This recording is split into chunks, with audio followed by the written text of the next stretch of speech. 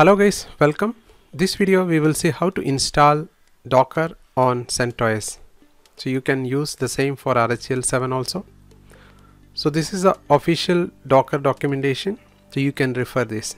So as a first step, so you need to do certain prerequisites completed before doing the installation. So first you need to remove any Docker component which you already installed. So you can use this command docker remove to do that. So first step, switch to root user if sudo is enabled. So you can just use sudo su and execute this yum remove command. So in my case, it's not, I don't have any Docker software installed here, so this is not removing any package at this time. And I need to update my yum packages, so you can just use yum update command. So whatever the packages available for update will be getting updated at this step.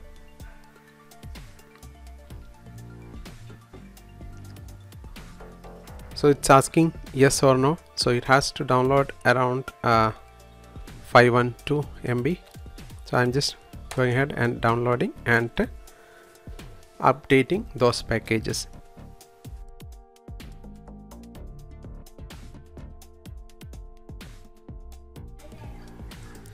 So now update has completed, so we will go to this documentation. So next step what we need is so we need to install these packages, so yumutil, device mapper and lvm2. Copy this and paste it here, just hit enter.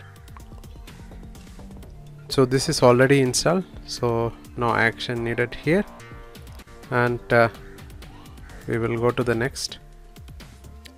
So we are adding this repository using this command, and copy that also and add it here. So this will add this repository.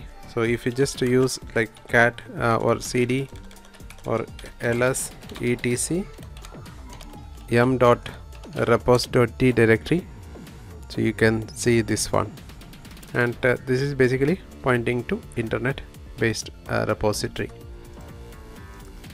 So now the next step is, so you can enable, so I'm just skipping all this step, and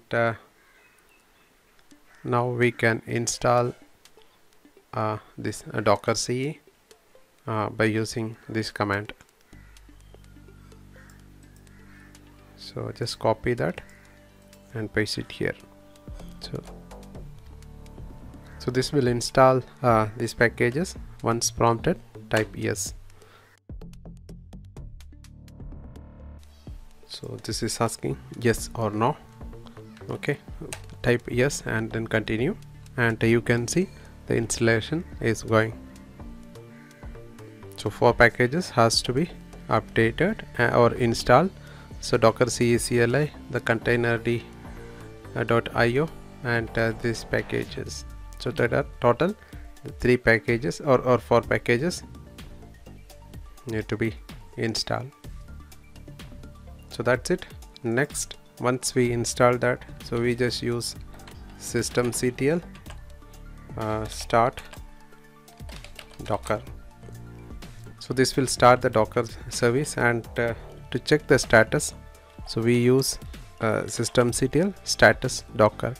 So you can see the status is active and running, so that means Docker service is up and running. We can use docker -v, that will give you the build version. Okay, to test the Docker, just use docker container run hello world. Okay, so this is checking like whether the hello world latest is available locally. So if it's not available, so it's downloading and checking, and this confirm like okay, so this is your installation is appears to be working fine.